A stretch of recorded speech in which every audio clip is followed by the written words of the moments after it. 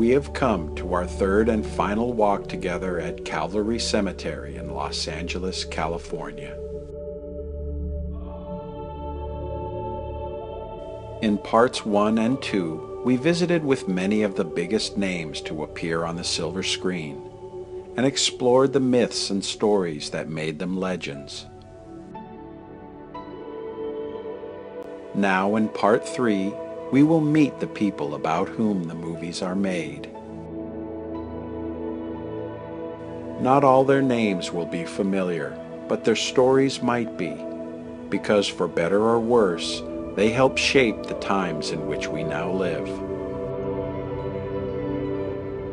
Many of the trails they blazed for us to follow are broad, well-tramped, and filled with light, but others are narrow and crooked, and will take us into dark places. Some of the people we will meet were good, some bad, some heroes, some cowards. Some were aware that they were making history, but most simply got in history's way. They are all here with us now, and they have waited a long time to have their stories told. Come walk with me into the realm of our forefathers.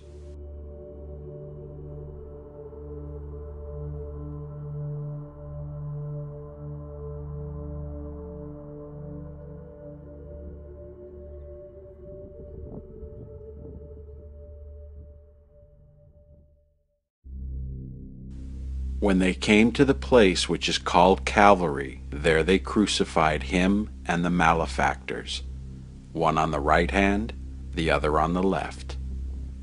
From the Gospel of Luke, chapter 23, verse 33. Calvary is the Latin word for Golgotha, meaning the place of a skull, and was the name of the hill located outside of Jerusalem, where, according to the New Testament, Jesus was crucified. Over the centuries, the name was adopted by Catholic churches and cemeteries. Calvary Cemetery in East Los Angeles is one of the oldest in the city. However, it wasn't always located where it is today. The original or Old Calvary Cemetery was established in 1844 and occupied land in Chavez Ravine, close to where Dodger Stadium currently stands. The site is the current home of Cathedral High School. Perhaps out of respect for those once buried there, the school has named their football team the Phantoms. By the 1880s, Old Calvary had seen better days.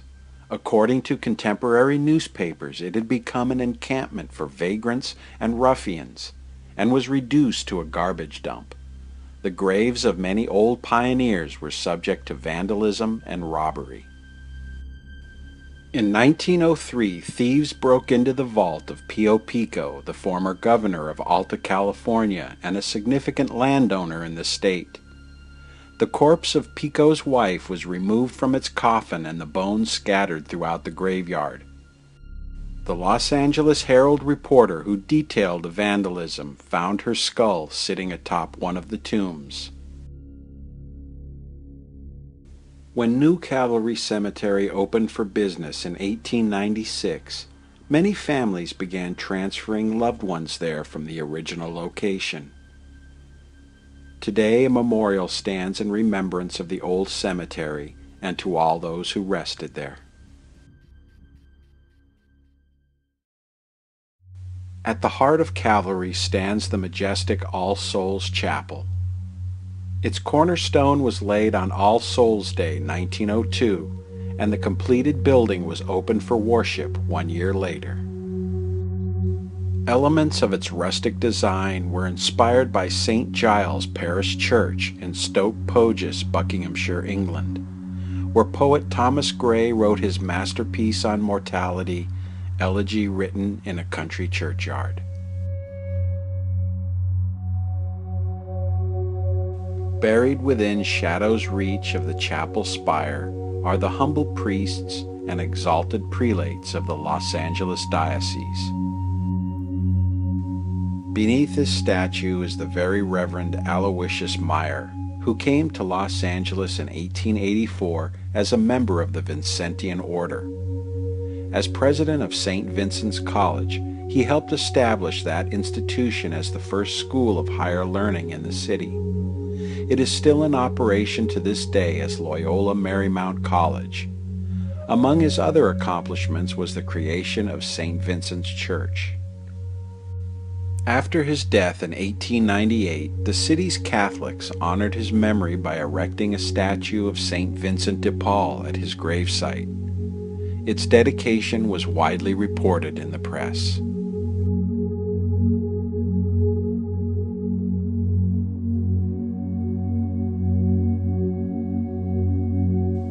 Along the path leading to All Souls Chapel is Cardinal Timothy Manning, the third Archbishop of Los Angeles, serving from 1970 to 1985. Although holding to a traditional Catholic doctrine, his term was also noted for a markedly more progressive stance toward race and the sexes than his predecessors. He was a cardinal elector in the conclaves of August and October 1978 that selected Popes John Paul I and John Paul II. He retired in 1985 as Archbishop Emeritus and spent his remaining years at the Holy Family Parish in Pasadena.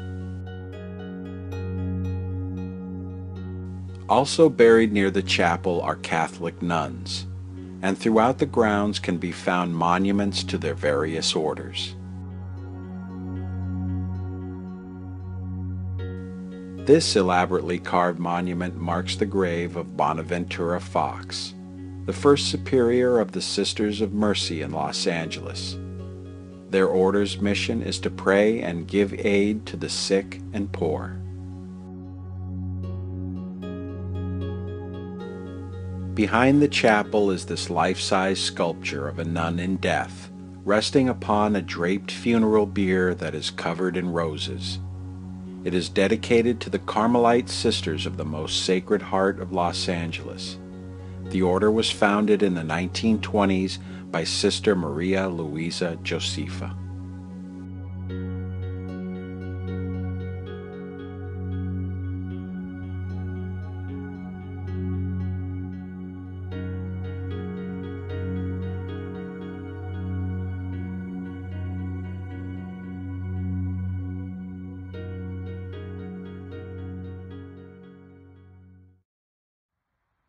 Travelers on the 60 freeway through East Los Angeles have probably noticed the large yellow and white cross standing on the northwest corner of Calvary Cemetery.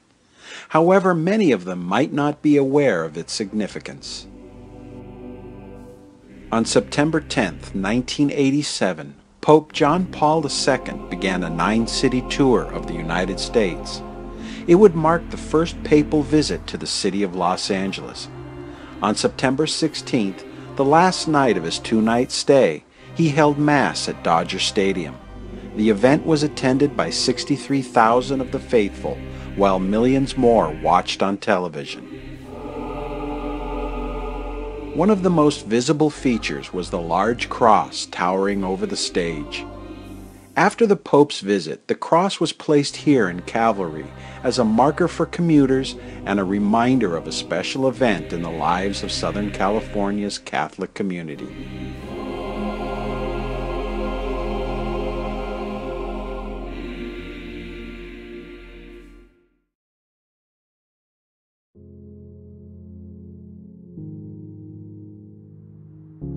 What makes Calvary unique among Southern California cemeteries are its large number of figural sculptures. In many ways, it's like exploring a vast open-air museum. Everywhere are works of art created by craftsmen who crossed an ocean and a continent, bringing old-world traditions into the new.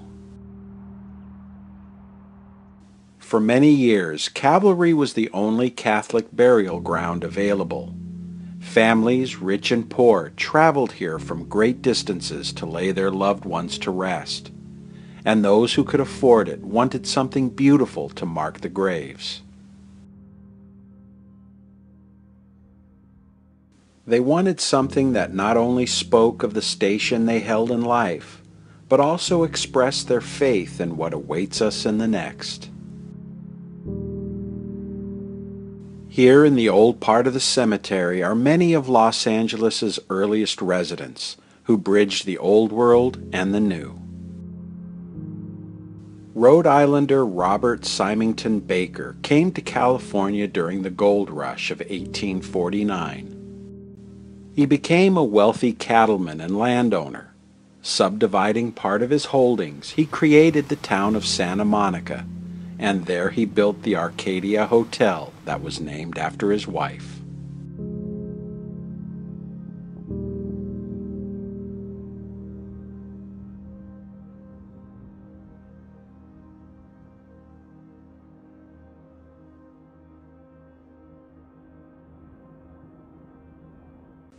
Frank Lecouvreur was a county surveyor and the director of the Farmers and Merchants Bank.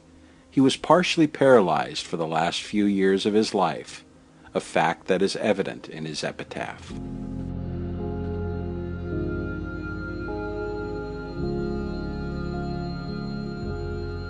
Louis Mesmer had been a successful baker in France when he arrived in Los Angeles around 1860.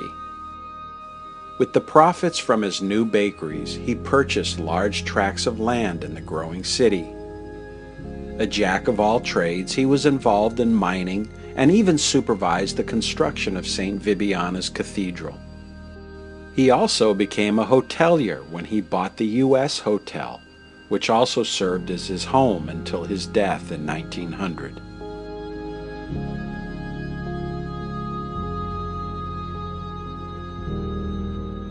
The Centus family were so highly respected in Los Angeles that when they were struck with a double tragedy on December 6, 1911, the day both father and son died, it was said that their funerals were the largest ever held in the city.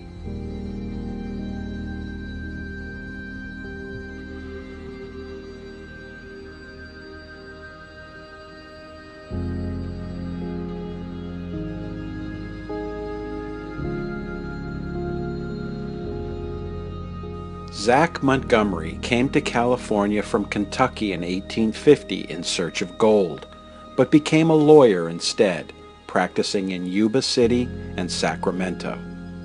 At the start of the Civil War, he was living in San Francisco, where he published The Occidental, a pro-South periodical. His offices were destroyed by a mob angry at his views. While practicing law in San Diego, he was called upon to serve as Assistant U.S. Attorney General during President Grover Cleveland's first term.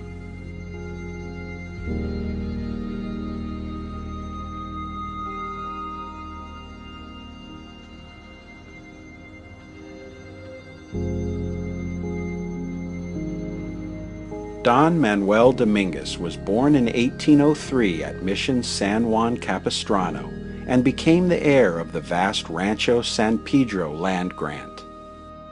There he raised cattle and served in various public functions. After California's annexation, the Dominguez family continued to be a major influence in the growth and prosperity of Los Angeles.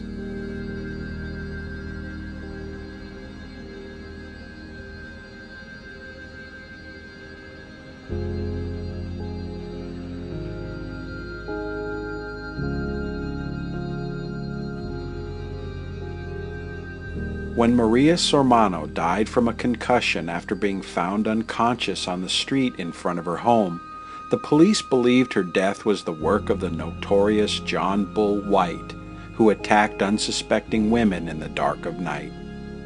He was charged with misdemeanor assault in the brutal beating of another woman, but no evidence was found that he was responsible for the death of Maria Sormano. In the end, the reform school dropout was released back into society. Today, the placid stone gaze of the daughter of the old Spanish dons greets those who pass by her grave.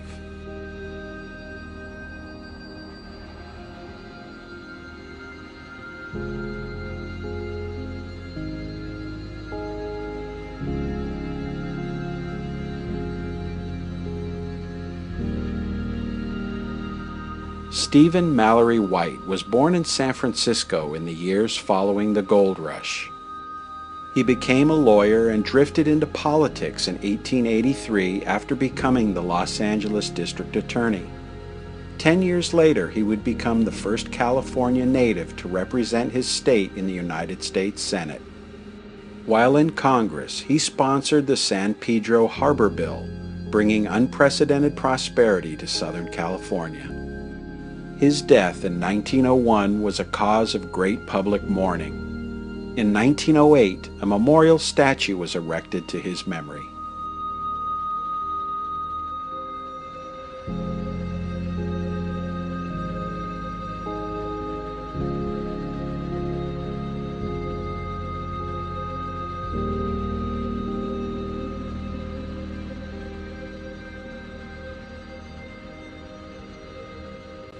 Kentuckian William Wolfskill was a trapper and explorer who blazed many a trail across the Southwest. He came to Los Angeles in 1831, where he began cultivating citrus groves and vineyards. Many members of his large family are also buried here at Calvary. Wolfskill's daughter, Frances, married Charles Shepard, who amassed a great fortune in Southern California real estate. The Wolfskill Monument is visible on the left of this shot. Another family whose dealings in real estate would have a large impact on the future was that of Jean-Pierre Daguerre. He left his native France in 1879 to come to America, and it was on that journey he met his future wife, Maria Eugenia. He settled on a large ranch in the area between Los Angeles and San Diego, where he made his living raising sheep. His life met a tragic end on a country road in 1911. While out for a carriage ride, his horse was spooked by an approaching automobile and bolted. Jean-Pierre was thrown from the carriage and died from his injuries. The property left to his 4 children became, within their lifetimes, some of the most upscale communities in South Orange County.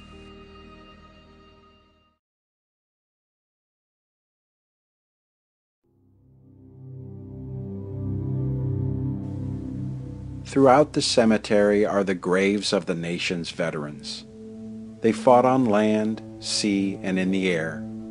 In places called Cerro Gordo, Vicksburg, the Black Hills, Guantanamo Bay and Manila, from Chateau Thierry to the Argonne, Guam, Normandy, and North Africa, from Seoul to Incheon and the Chosin Reservoir, to Saigon, Hue, and Hill 861A, from Beirut to Fallujah and Tora Bora and everywhere in between.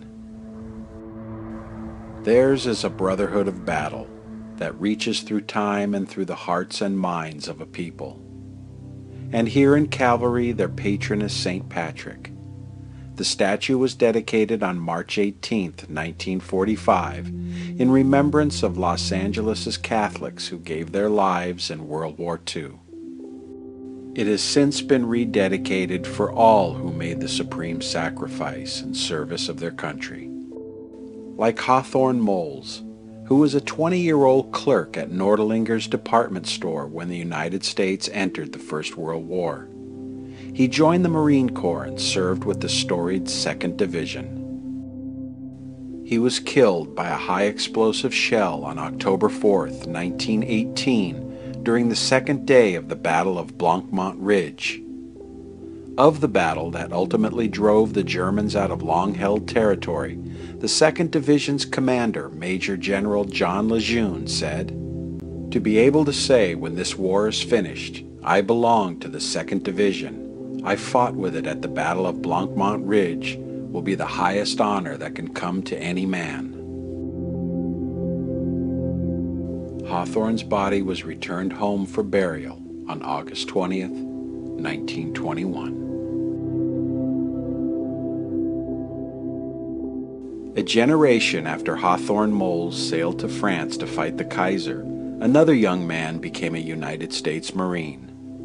For Eugene Obregon, a teenager from Boyle Heights, The Marine Corps was a gateway into a world he could only imagine. In June 1950, communist-controlled North Korea invaded the western-backed South. Acting quickly, the United Nations went to their aid. That summer, Gene was sent to Korea as part of the 1st Marine Division.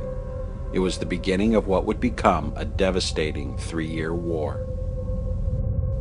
Within the first 2 months of his arrival, Private First Class Obregon tasted combat at Pusan and Incheon. In late September, his rifle company took part in the drive to retake the capital city of Seoul that was being occupied by North Korean forces. The battle was fought from street to street and house to house.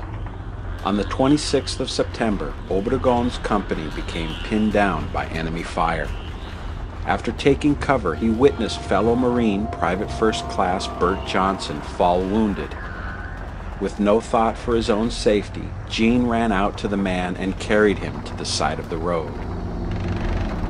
While he was bandaging his wounds, hostile troops advanced on them. Using his body to shield the injured man, Gene returned their fire and effectively repelled the attack, enabling fellow Marines to come to their rescue. But by then it was too late for Gene, who had been cut down by enemy machine gun fire. Private First Class Eugene Arnold Obregon was 19 years old when he died saving the life of Bert Johnson. His body was returned home the following May, and an LA Times photographer was on hand at the train depot to capture his parents' heartbreak. In August 1951, Obregon was posthumously awarded the Congressional Medal of Honor for conspicuous gallantry and intrepidity at the risk of his life above the call of duty. It was presented to his mother, who stood beside the man whose life her son had saved. Gene was buried with full military honors.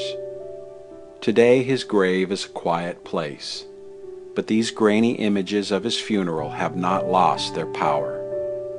They recall countless similar scenes that have played out through the ages in cemeteries across the globe as the ranks of the Brotherhood of Battle continues to grow.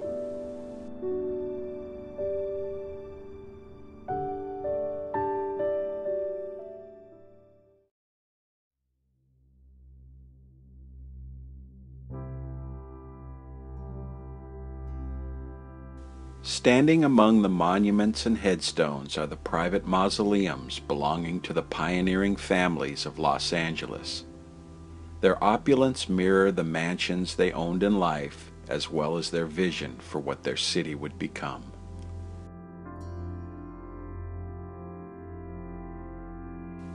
Felix and Teresa Mancho were early settlers in Los Angeles. When Felix died in 1890, he was originally interred at Old Calvary. After the death of his wife Teresa in 1896, he was moved here. Their mausoleum is one of the earliest in the new cemetery. Within this mausoleum rests Maria Antonia Wilcox. She was the daughter of Santiago Arguello, the last Spanish governor of California before the start of Mexican rule. In 1863, she married Alfred Henry Wilcox, a sea captain and early California settler who began his own steamship line. Renowned for her great beauty, Maria was said to be a great society hostess. At the time of her death in 1909, her fortune was in excess of $2 million.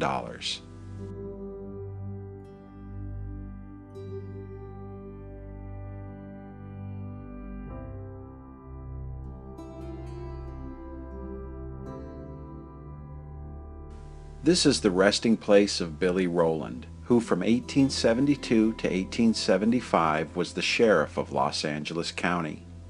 He is best remembered for coordinating the capture of the notorious bandito and revolutionary Tiburcio Vasquez in 1874.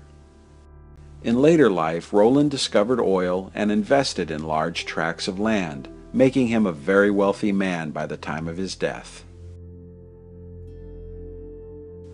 Most of Calvary's private mausoleums are situated on this road leading from the old section of the cemetery to the new. Their placement is reminiscent of those found along the Via Appia in the ancient city of Rome. It is not surprising in a city vast as Los Angeles that we should find here so many of its builders and visionaries. One is John Brockman, who left his native Germany as an orphan at the age of 8 and settled in Illinois. After serving in the Union Army during the Civil War, he moved west and became the owner of the Commonwealth Mine. Later he came to Los Angeles and invested heavily in real estate and construction. One of his buildings is located on 7th and Grand in downtown Los Angeles. Built in 1912, it is known as the Brockman Lofts and is still standing to this day. Standing beside the Brockman Mausoleum is the resting places of Jacob Matthew Snyder and family. A longtime businessman in the city, Jacob was the president of J.W. Robinson's department store that was in a building constructed by John Brockman, his neighbor in death. Charles Ferdinand Kanowski was a furniture maker when he came to America from Germany in 1880. Settling in Los Angeles in 1915, he founded the Western Upholstery Company. His eldest son, Urban, followed him in his trade, and by age 25 was part owner in the family business. A bright future seemed guaranteed until tragedy struck in 1927. While duck hunting near Bakersfield with his 3 younger brothers, Urban's gun accidentally discharged, killing him instantly. Despite their terrible loss, the family business thrived for many years to come. Michael Connell was a merchant, a banker, a builder, and philanthropist. His wife Agnes organized many charities and fundraisers. During the First World War, she was the chairperson of the Enlisted Men's Club of Los Angeles and personally served coffee and donuts to young men going off to fight. Her untimely death in an auto accident was widely mourned. After his wife's death, Michael continued with his charitable work and added many buildings to the Los Angeles skyline until his own death in 1935.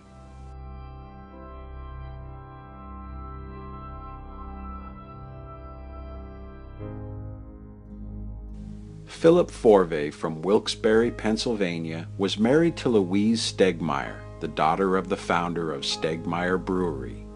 He came to Los Angeles in 1900, where he formed the Forvey Pettibone Corporation that made some of the first electric streetlights in the city.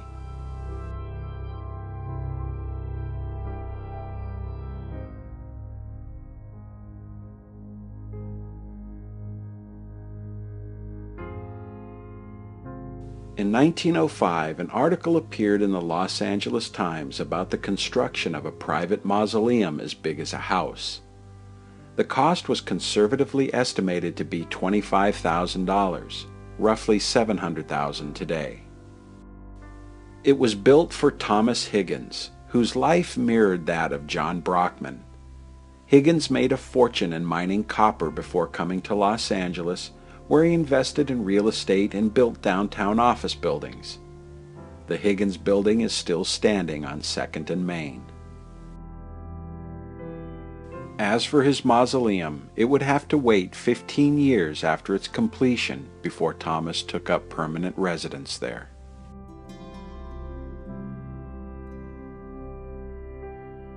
Eliza Wilson was another real estate mogul. She was said to have laid out one of the first tracts of land in Los Angeles.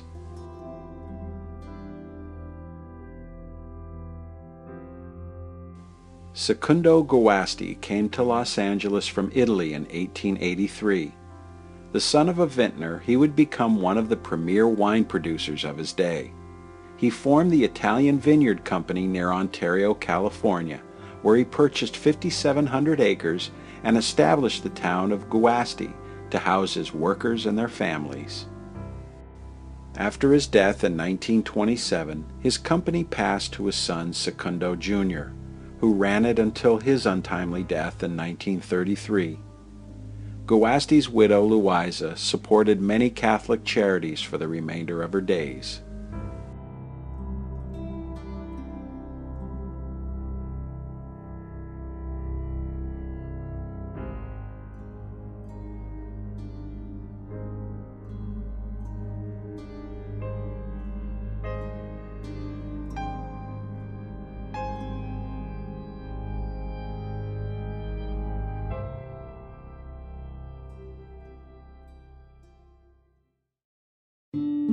One of the early burials at New Calvary was of Stephen Clark Foster, the city's first American-born alcalde, or mayor, who served from 1848 to 1850 during the period of California's annexation to statehood.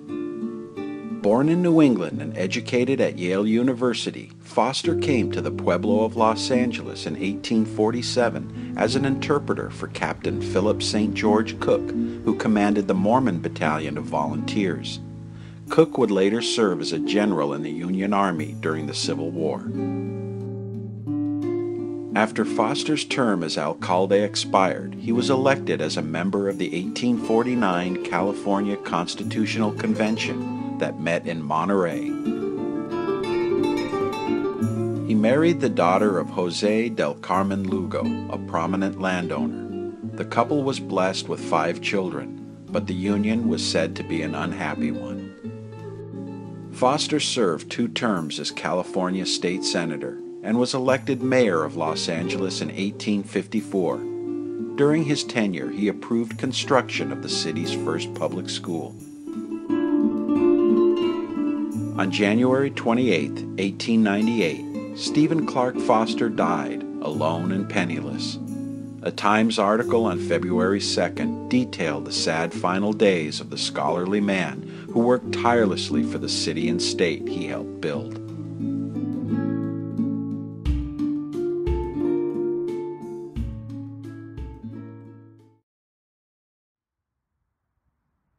The Great Mausoleum has many small burial chambers that are accessible only from the outside. In one of these, located to the right of the forecourt, is the crypt of an early Major League ball player.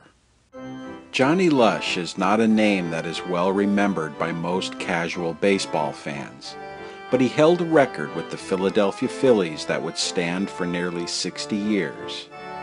Born in Williamsport, Pennsylvania, Johnny made his Major League debut as a pitcher with the Phillies in 1904.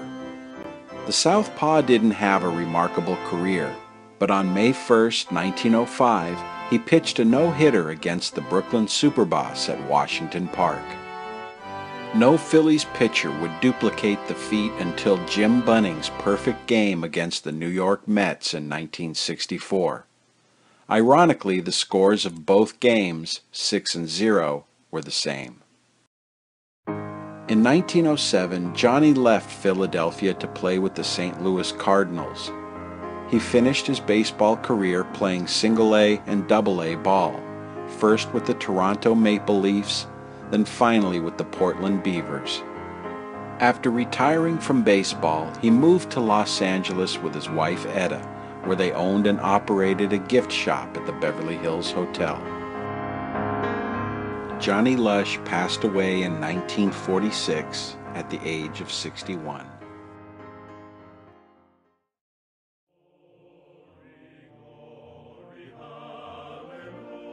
On May 30th, 1922, thousands attended the dedication ceremony of the Lincoln Memorial in Washington, D.C. The dignitaries present that day were President Warren Harding with former President Taft and future President Coolidge, as well as Abraham Lincoln's son, Robert Todd. Among the many speakers was this bearded gentleman with flowing white hair. In this rare footage, he is briefly seen reading a poem he composed about Lincoln, a man of the people.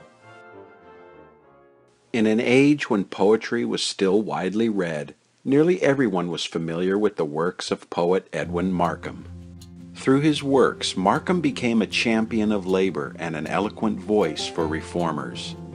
He came to the cause after seeing the Jean-Francois Millet painting titled The Man with the Hoe. It inspired him to write his most famous and controversial poem of the same name. Upon its publication in 1899, it took the world by storm and sent a collective shudder through plutocrats and industrialists everywhere. In fact, railroad magnate Collis P. Huntington was so incensed that he offered a $700 prize to anyone who could write a suitable rebuttal to The Man with the Hoe. Huntington went to the grave without ever awarding the prize. Although his later works would not have the same success as The Man with the Hoe, Markham continued to publish articles and books geared toward reform, including several about child labor. Always a popular guest speaker, he gave poetry recitals until the end of his life, which came on March 7, 1940.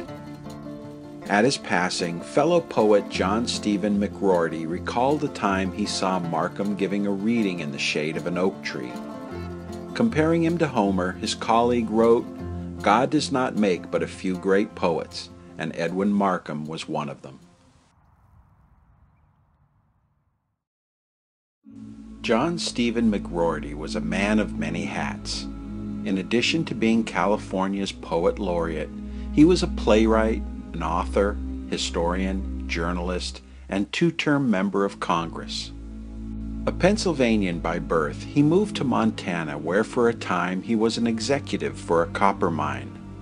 In 1901, he came to Los Angeles, where he remained for the rest of his life.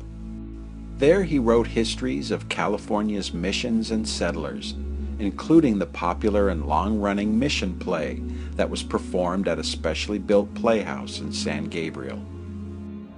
For the Lincoln Centennial edition of the Los Angeles Times in 1909, McRorty wrote an essay on the progress of African Americans since emancipation. His compassion and understanding of their hardships earned him great respect in the black community. While in Congress, he was a champion of the Townsend Pension Plan that was a forerunner to the Social Security Act of 1935. In 1923, McRorty built a home called Chupa Rosa in the hills of Tujunga, California. It was his retreat from a busy public life. After a full life, John McRorty passed away on August 7, 1944. The funeral for the celebrated poet and historian was attended by hundreds of admirers. Over his gravesite were read the last few lines of verse that McRorty ever wrote. They were appropriately titled Requiem. When I have had my little day, my chance at toil, my fling at play, and in the starry silence fall, with broken staff against the wall, may someone pass, God grant that way, and as he bends above me say, "Good night, dear comrade, sleep you well."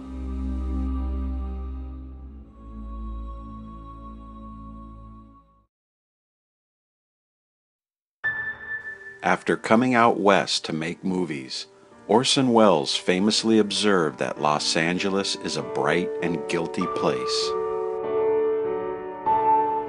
He saw through its splendid veneer to the shadowy underworld that writers the likes of Raymond Chandler, Dashiell Hammett, and James M. Cain wove into tales of urban noir. Where nothing is as it seems, where heroes act like villains, and where even a city of angels can be home to the devil.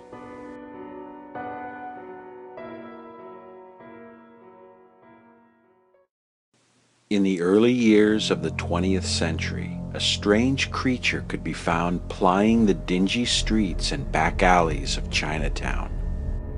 His withered and wrinkled form was said to haunt the abandoned tenements he owned, that in days gone by echoed with the shrieks and moans peculiar to the brothels that thrived there. For more than 50 years he was the Tsar of the Tenderloin, the Emperor of Chinatown, and the King of Cribs. When he walked abroad, he was met with whispers about the vast fortune he commanded, even though he lived and dressed like a beggar. His name was Bartolo Ballerino, an Italian by birth who made his way to LA in the 1850s via Chile. Within a few years of his arrival, he owned most of the city's red light district near Chinatown. Ballerino did not directly operate the brothels. Instead, he rented out the rooms or cribs where the fallen ladies serviced their clients. He bribed corrupt ward bosses and policemen who turned a blind eye to his illicit enterprises. Later in life, he became a curiosity of sorts, as his name always seemed connected with one scandal or another. Even the divorce from his wife Maria of 40 years made headlines.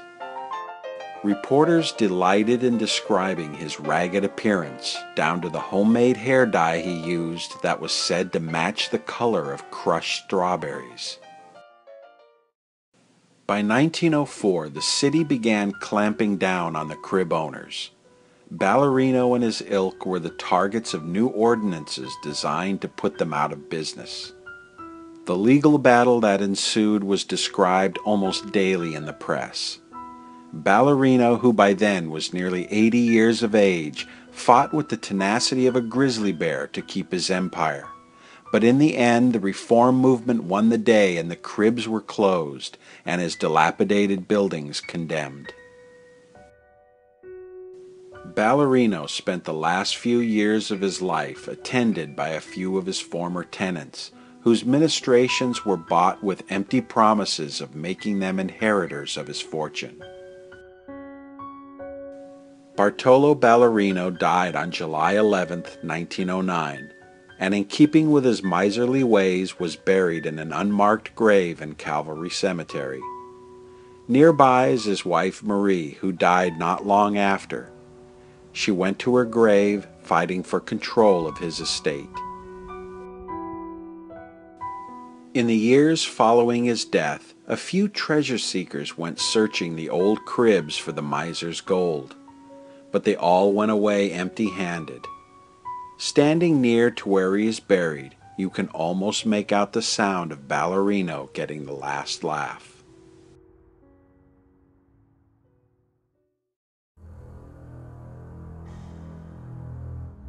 On September 14, 1920, a brief article appeared in the LA Times about a poolroom shootout on East 9th Street. The two men who started the fight were rushed to the hospital with serious injuries, but died soon after being admitted. One of the dead men was the 24-year-old owner of the poolroom, Jack Blandino. He left behind his parents and 7 siblings, as well as many unanswered questions. With the scant information police gathered from witnesses, they concluded that the shooting was the result of a dispute over the illegal sale of alcohol. The 18th Amendment, which prohibited the production, sale, and transportation of intoxicating liquor, had been in place for less than a year when this now forgotten act of violence took place. Prohibition did little to curtail the scourge of demon liquor that its champions had hoped for. In fact, it seemed only to increase the demand, which compelled many to go into the distillery business for themselves. Early in the morning of August 3, 1926, the Los Angeles Fire Department were called to a fire at a residential dwelling. After the flames were extinguished, they discovered that the fire had been caused by the explosion of a 50-gallon still that was used for making whiskey. Further evidence of this was the more than 100 barrels of mash found in the rubble. They also made the grim discovery of the charred remains of 2 young men. They were Sam Minchella and his friend Joe Borgoina. Both were 18 years old. Also in the house were Sam's mother and 2 sisters, who barely escaped the flames with their lives. Sam's mother, who was held on charges of manslaughter, claimed that the 2 boys had been hired by the distiller to keep an eye on his operation. The mother was exonerated for the deaths of her son and his friend. Perhaps the authorities thought she had been punished enough. On the morning of August 3rd, 1926, boyhood friends Sam Minchella and Joe Burgoyne died together and were buried next to one another here at Calvary. Their images, frozen in eternal youth, gaze out from the headstones. Nothing was engraved on either of them to tell us they were friends, or to relate the cautionary tale that their brief lives came to represent. The stories of Jack Blandino, Sam Minchella, and Joe Burgoyne are only three of countless others that unfolded in similar fashion during the 13-year lifespan of Prohibition, a period of time that also saw the birth of organized crime in America.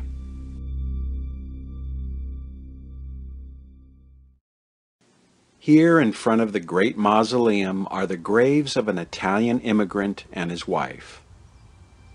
Jack Dragna made his living as a banana merchant, or at least that's what he told the government. But everyone knew that for a quarter of a century he was the head of organized crime in Los Angeles, and was often referred to as the Capone of California. After getting his start in extortion and bootlegging, Dragna rose to power in the 1930s. His criminal enterprise was built on prostitution, gambling, protection, and narcotics. His family survived through a tense alliance with the more powerful East Coast families. Dragna bowed to Benjamin Bugsy Siegel when he made his splashy entrance on the LA scene. The two were said to have established a racing wire together.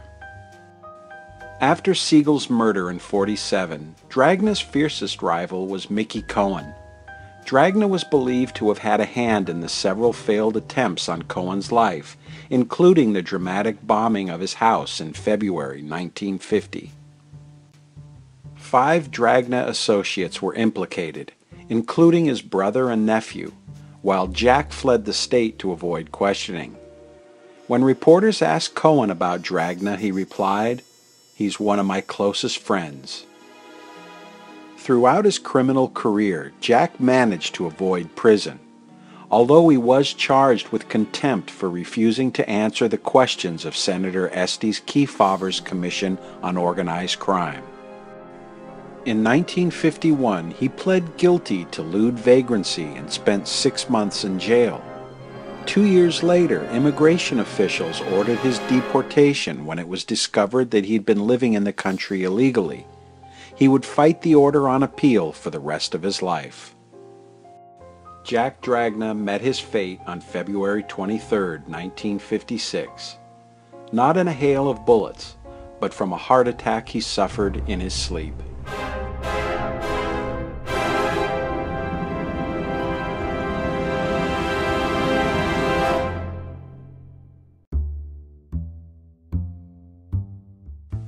In November 1957, residents of a quiet hamlet in upstate New York noticed a large number of expensive cars with out-of-state license plates coming into their town, and local hotels began filling up with an unlikely set of tourists. State and federal authorities were alerted, and on November 14th they converged on the hilltop retreat of Joseph Barbara. They detained 65 men that day in what would be called the Appalachian Summit of Organized Crime. It confirmed once and for all what everybody suspected, that an organized criminal conspiracy was at work in the country. Even FBI Director J. Edgar Hoover, who for years denied their existence, finally had to admit it was true. Among the names of those picked up that day was an attorney from Downey, California named Frank DeSimone. He was indicted for contempt for not divulging the purpose of the Appalachian meeting, but the charges would eventually be dropped. His father was Rosario DeSimone, a longtime player in the LA rackets. A USC graduate who was admitted to the bar in 1933, DeSimone circulated among underworld figures for years, and at times even gave them legal counsel. After the death of Jack Dragna in 1956, he was said to have taken over as the boss of LA. DeSimone was said to be a straight-laced guy, but stories exist that describe an underlying ruthlessness, like the one about how he forced underboss Momo Adamo to watch as he raped his wife. The validity of the accusation is disputed, but is fueled by the fact that Adamo later shot his wife before turning the gun on himself.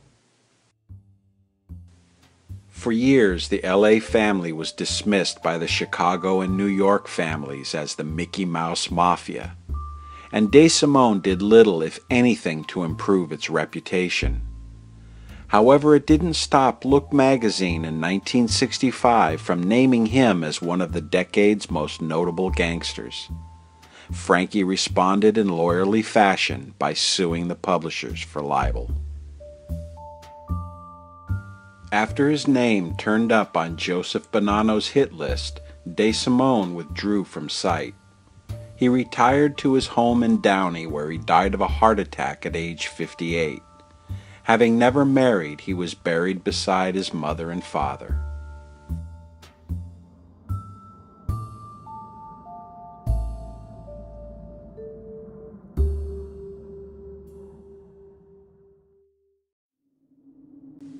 Most don't often consider how we will be remembered when we're gone. When that day comes, we hope it will be for happy times and the good we've done. But sometimes the endeavors of a life well lived can be eclipsed when we become the unwitting participants of history.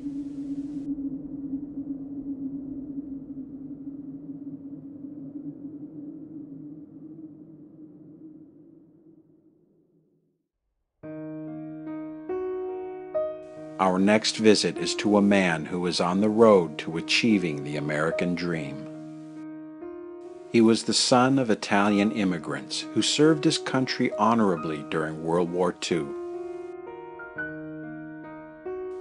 He studied business at USC, married his high school sweetheart, became a father of 3, and managed his family's chain of grocery stores. His first marriage didn't last, but he soon fell in love with a former waitress and seamstress and was remarried in 1960. Outside of his family, friends, and business associates, the world took little notice of Leno La Bianca, but all of that changed in the early morning hours of August 10, 1969, when Charles Manson came calling.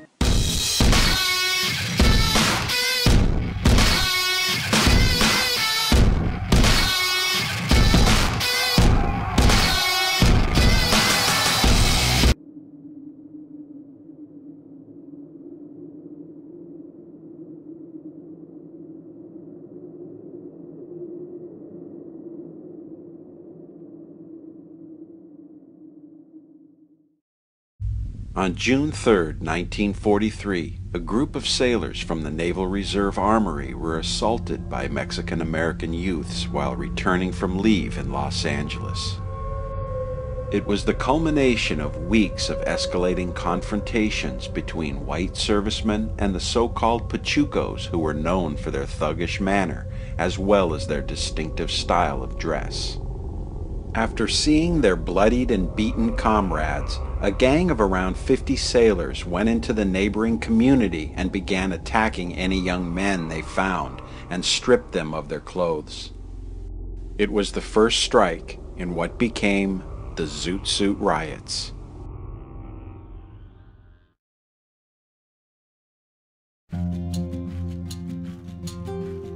Jose Gallardo Diaz was a 22-year-old farm worker whose family came to the United States from Mexico to escape the unrest that followed the revolution. He left school after the 8th grade to help support his family by working in the vegetable packing industry. The Diazes lived in the principally Mexican-American barrios of East Los Angeles. Jose's brother and sister remember him as a quiet and thoughtful young man. And like most boys his age, he enjoyed swing music and the lifestyle that went with it, including the wearing of zoot suits.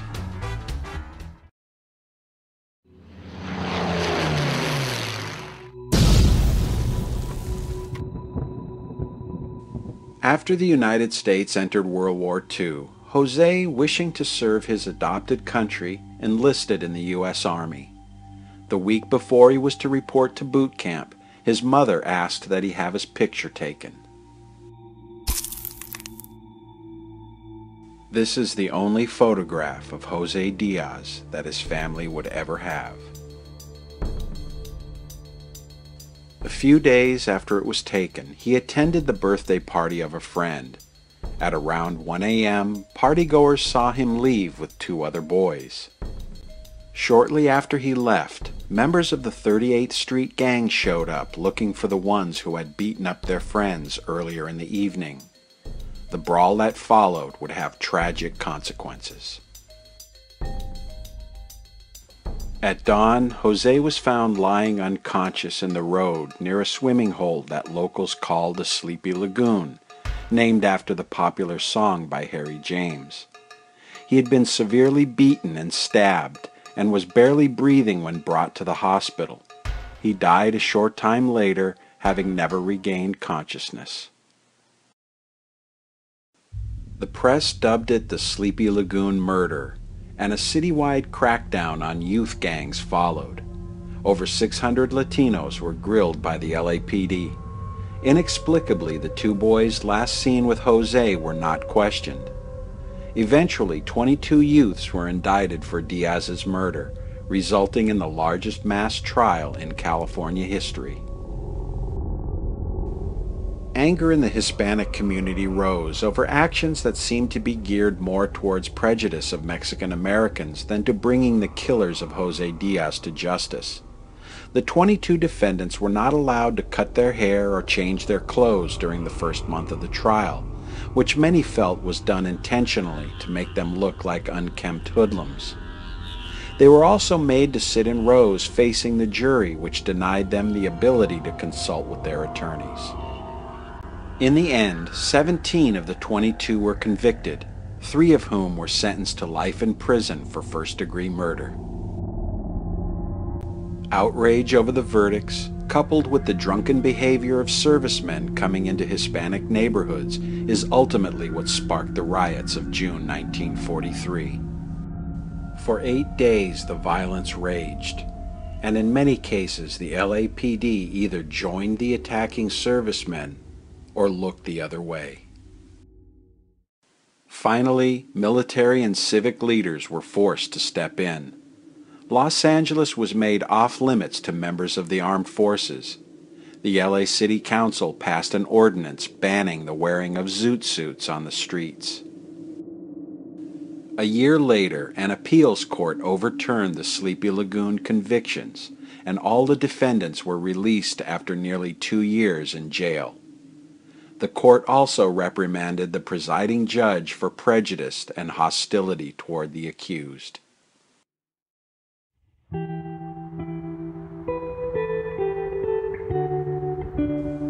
The murder of Jose Diaz remains unsolved, and his tragically brief life has been overshadowed by the events following his death that made him another unwitting participant of history. Today he rests in a quiet place, only a few miles away from the Sleepy Lagoon where he died.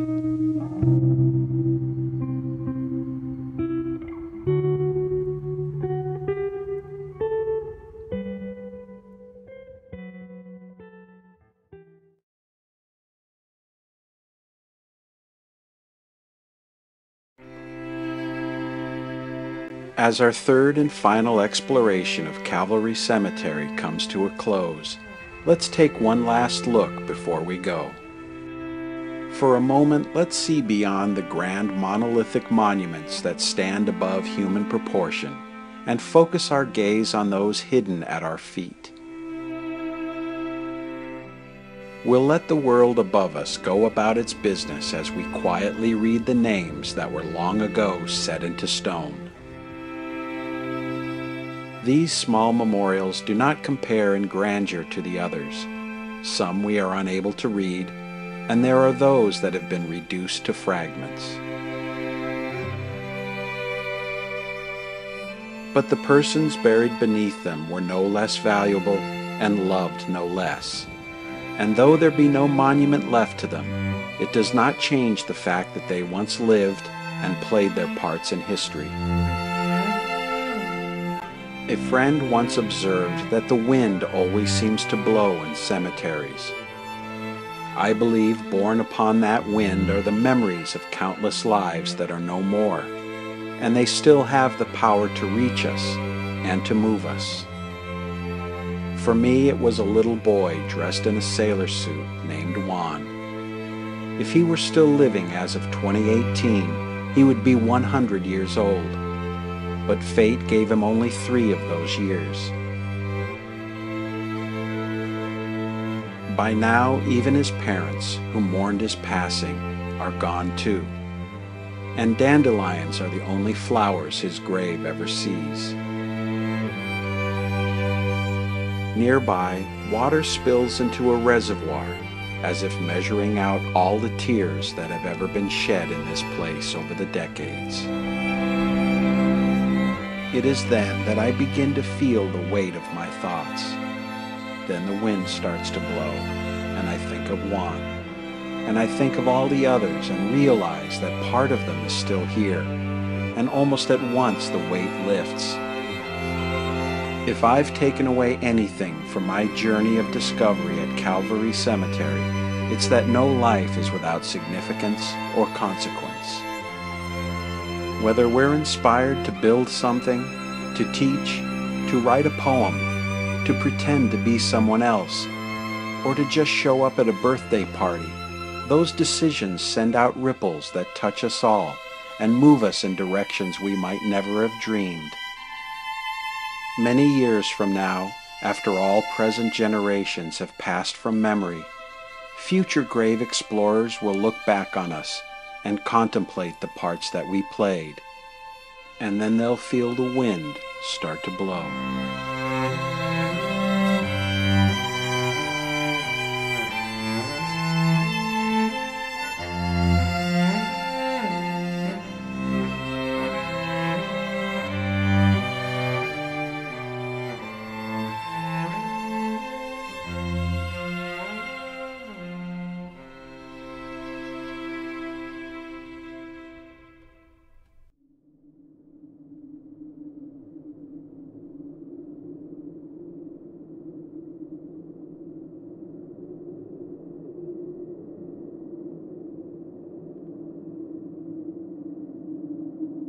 Thank you for watching, and if you like what you saw, please give it a thumbs up.